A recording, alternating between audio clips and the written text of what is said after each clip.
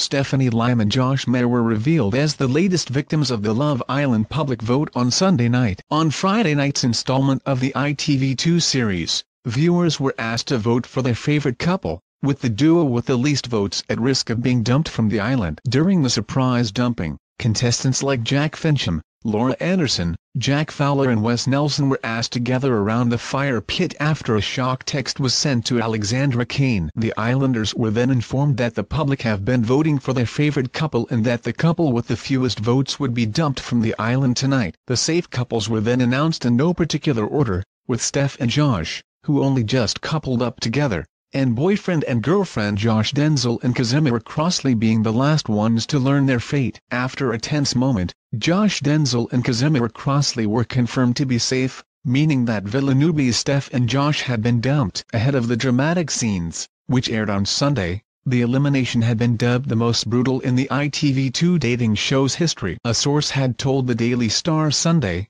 "A text will be sent revealing who has been voted out and then decision will be final. This is going to be so tough for the contestants to stomach. Even if they think an eviction is likely, they won't be expecting it to be so brutal."